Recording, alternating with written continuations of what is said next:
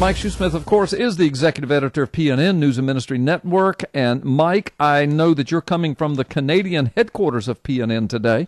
And, yeah, and I know that you've got a take on this shooting as well, because I understand you're quite upset about some of the things Obama has said and this administration's reaction to it and things that you know about Canada and the, quote, gun-free zone. So I'm going to leave you alone and let you talk for a minute. It was in Charleston, South Carolina. Listen, there were two travesties that happened in that building that day. The first to happen was that everyone entering that building were forced to jettison their Second Amendment right to not have to go to participate in what I call the sitting duck syndrome. Yeah. Even in a church. I'm telling you, man, I have been privy to some information lately about a book that's coming out that people should start getting excited about getting their hands on now, because it deals with all of this as we get closer and closer and we get deeper and deeper into a time when evil is going to get worse and worse in the world. I am very excited about a new book that's coming out, and it deals with all of this. More on this in the weeks and months ahead. But listen, folks, the first travesty was that these people entered into a building unarmed and incapacitated, if you will. Yeah, and trapped. The guy reloaded 5 times, Mike. 5 times, and the people had to just sit there and take it as he pumped .45 caliber ammunition into their bodies. 5 times they reloaded, and they could do nothing because they were not allowed to have a gun. Sit there and take it, and that is a travesty.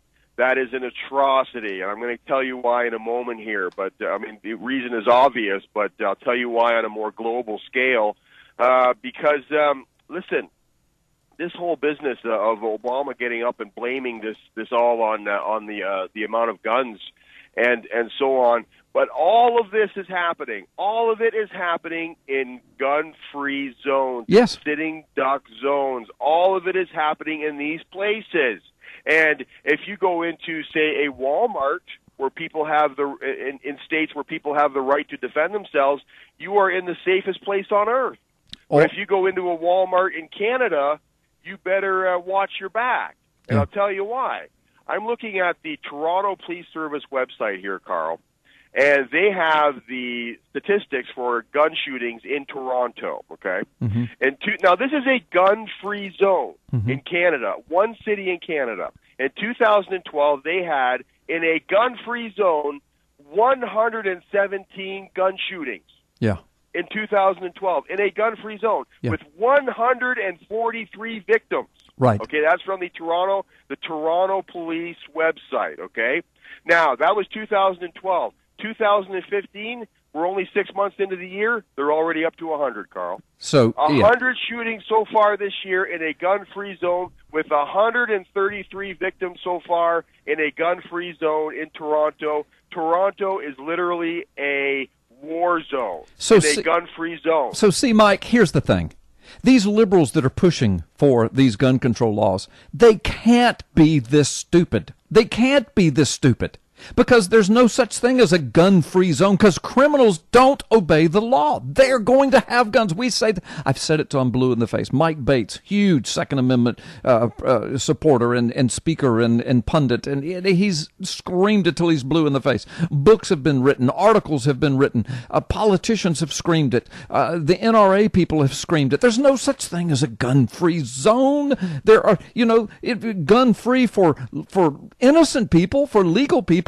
But so you're using statistics in Canada where citizens are not allowed to have guns, but yet there's all these killings, all these shootings, all this gun violence in so-called gun-free zones. There's no such thing. The only people who are free from guns are innocent people who need to protect themselves, like the people in Charleston in the church. They were not allowed by law to have guns in the church, and this thug, this idiot, this psychopath, he knew it. And that's where he went to do his killing, because he's a coward. He committed a cowardly act, and he knew he would not be fired back at. we look at Obama's statement, that these types of mass shootings don't happen on the kind of frequency that they happen in the U.S. But, here we just have evidence from the Toronto Police's own website. Hundreds of shootings per year in a gun-free zone. But we listen to Obama's statement, we have to ask the question, in what other country is there a level of the amount of evidence that supports some of this being staged? I mean, we look at Sandy Hook. There are very few organizations out there besides PNN, the PNN network, which are actually doing solid, sound investigation into Sandy Hook still. And the evidence is still piling up, Carl, that was a staged event, a part of the gun grab roadshow, as some people are calling it, and that the Sandy Hook, the elementary school shooting, never even happened. The evidence is mounting for that. Now, you and I are not saying that it never happened. I'm certainly not saying it, but listen, I have interviewed citizen journalists who have been on the ground there doing the groundwork in Newtown, Connecticut, going there, taking pictures, doing the investigation, and I've interviewed these people. Those interviews have been heard hundreds of thousands of times, and every time I do an interview with these people, I say, if anyone out there has evidence that this really happened, email me. I will put you on the radio immediately, and no one is coming forward. But you know what? There are tremendous efforts to cover up, to silence people who are looking into this. Wolfgang Halbig, attempts have been made on his life. He's the guy who's doing all the FOIA requests to get the information to the public that has been sequestered by the state police in Connecticut, the local law. By the way, local law enforcement in that area has been paid millions of dollars to silence them. And this is all documented, and they call it grieving money to the tune of millions of dollars to the police. And some people would call that hush money, but they're calling it grieving money. So I mean, the evidence for staging this gun grab roadshow. I mean, look. What's the first thing Obama does minutes, maybe an hour or two later, is he comes out and he blames the proliferation of guns in America, where all of this is happening in places where there are no guns. Exactly. If those people had a gun to defend themselves, that would have been over in a matter of seconds. Exactly. Well, let me just comment on that, Mike. Let's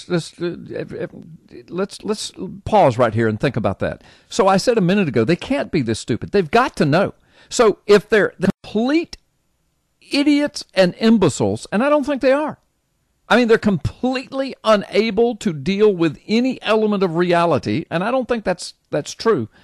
Or they're doing this on purpose. They have an agenda. Right. They're driving an agenda, and the agenda is to get our guns away, because that Second Amendment has stood in the way of America being conquered for 200 years, because 100 million citizens in America have a multiplicity of guns. They own guns. 100 million. So if 99 million gun owners in America decided they were not going to give up, they were going to give up their guns, they were not going to use them in any kind of rebellion, you still have a million armed, a million, bigger than any standing army in the world, a million armed citizens. But there are 100 million of us.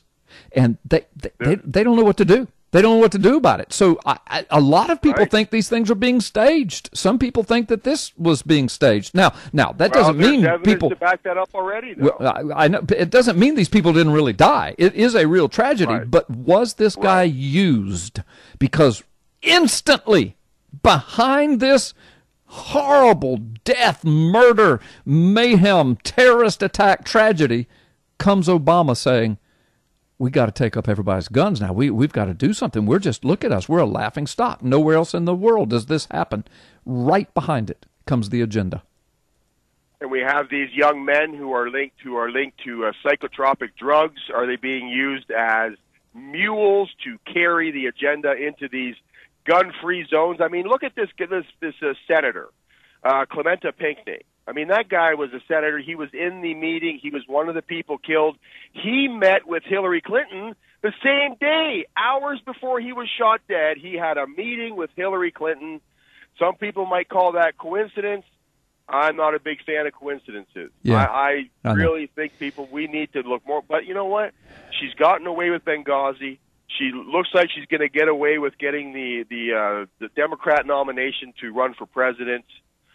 I'm just saying, when you look at the Clinton death pool, is this just another addition to the Clinton death pool? And was he taken out? And there have been books and movies written about the Clintons and their association to all of these mysterious deaths. It's amazing. And so Obama comes out and says these unbelievable things, ridiculous things, untrue things. He lies, okay? And then the Charleston mayor, I can't remember his name, but he comes out and he says, look, there are far too many guns out there. That was his statement. All right, wait a minute. Far too many guns out there? What does that mean? Out where? In the hands of criminals? I agree. There are far too many guns in the hands of criminals. I agree. Far too many guns out there? What does that mean? I've been around guns all my life. I've owned guns. I've carried guns. I have a permit to carry guns. I've never committed a gun crime in my life. And there are millions of citizens like me. Far too many guns in the hands of innocent, law-abiding citizens like myself. Is that what he means? And by the way, if we're going to take away those far too many guns, who's going to be left with the guns? The government and the criminals, and sometimes the government and the criminals, and sometimes the government and the criminals are the same things. Yeah, go ahead, Mike. We got to take a break, but go ahead, take a minute, and then we're going to take a break, and we'll come back to you. Well, I just wanted to say that in Florida, where there is a right to carry and protect yourself from bad guys, from criminals, both civilian and government. There have been relatively few school shootings, and in just about every one, the only dead person was the one who came into the school to do the harm. But in Canada, when somebody goes into a school to do the shooting, it's devastating. Dozens of lives are lost, and I just think people need to take a step back and look at the facts in this case. Right. The president is dead wrong once again. Obama, immediately after the Charleston massacre in this church, immediately he comes out with his statement, that, just one more time, innocent people are killed because somebody could get their hands on a gun. Yeah, well, the innocent people were killed because they were not allowed to have a gun in church under South Carolina law, but the criminal did have a gun and could get his hands on one because there is no gun law that you can pass or that could have been passed that would have prohibited what happened in that church. Well, there's no gun law. There's no gun law prohibiting the hundreds of victims in Toronto every year that suffer from gun violence. Is there? I mean, no. Michael Moore did a movie a few years back, Bowling for Columbine, after the Columbine shootings. We still haven't got to the bottom of all that, by the way. But he went into Canada, into my hometown of all places. And he went and interviewed, quote-unquote, people who said, oh, we never lock our doors. We're the safest place in the world, Meanwhile, listen, folks, I live in Canada. We lock our doors. And I have an alarm system in my home that calls the cops immediately. If anything is going on in my house that ain't supposed to be going on, the cops are called immediately. Canada is not the place, the utopic existence that Michael Moore made it out to be. But here, he went in front of a Taco Bell in my hometown, and he interviewed people on the street, and they are all like, "Oh yeah, Canada's awesome," And last year, that same Taco Bell was robbed at gunpoint.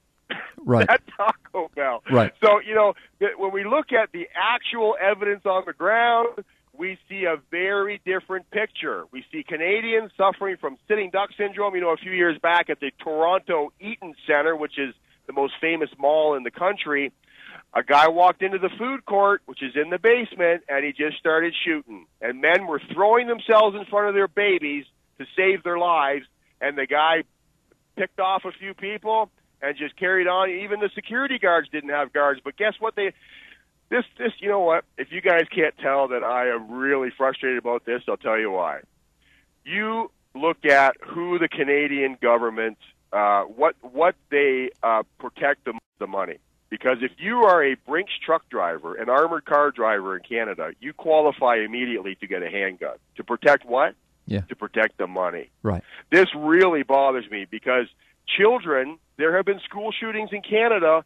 Children suffer. Dozens of people die. Nobody's there. I mean, train the principal That's effective gun control, is being able to hit your target. Right. That's effective gun control. Train the principal, train a teacher or two to properly use, maintain, own a firearm to deal with this evil that's in the world. There's evil in the world. Yeah. And we can't deny that. We have got to stop keeping our heads shoved into the proverbial sand. We've got to stop putting money and a disarm the people agenda above the safety and security of our children and our public and ourselves, essentially. In Canada, I so admire these states that have this stand your ground law, because in Canada, if somebody comes up to me with a gun in Canada, and people have guns in Canada, bad guys who want to hurt me, I have to run for my life or give them what they want. I mean, I am a sitting duck. Well, and it angers me, Carl. Think about this, Mike. In the civilization in which you live, as long as everything's relatively normal, you're about as safe as anybody anywhere, in that the police and Canada's got fairly decent people, et cetera, et cetera. I mean, it's not like a third world country. Okay, it's not Sudan, for example. However, if your shores were overrun by shiploads of foreign invaders tomorrow, or if a gang of 30, 40, 50, 60, 100, couple of hundred thugs decided they were going to come down your street and wreak havoc this evening, you would be absolutely at their mercy. There would be nothing you could do. You couldn't run for your lives. If 20 or 30 of these thugs just came to your door and burst in the door to destroy your family in front of your eyes, there's nothing you could do. Nothing.